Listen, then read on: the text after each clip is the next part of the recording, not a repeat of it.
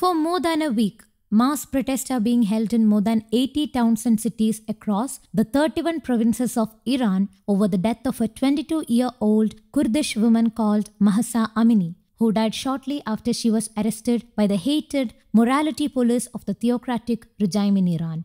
At least 41 people, including members of the security forces, were so far killed in clashes between protesters and anti-riot police and militia in escalating street violence, which may rapidly assume the dimensions of a social uprising.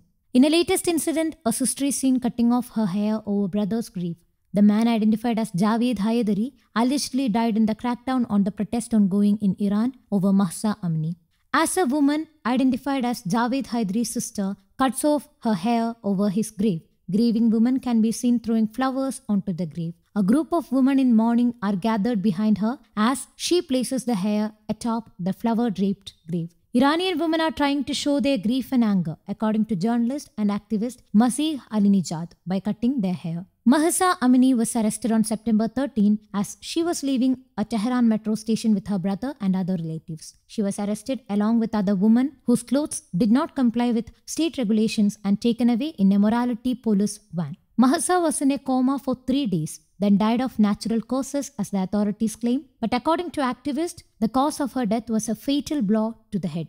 Women in Iran are even more repressed as they must obey a strict dress code or risk being arrested and ill-treated by the morality police known as grave.The, which means Islamic Guidance Patrol. The regulations mandate that women cover their hair usually with a headscarf known as a hijab and wear clothing that is a loose-fitting and does not expose their chest. To enter some mosque, women are required to wear chadars, a large piece of cloth that leaves only the face or the eyes visible. Once more, following the death of Mahsa, women in Iran are at the forefront of the current protest. News Desk, Kaumudy Global.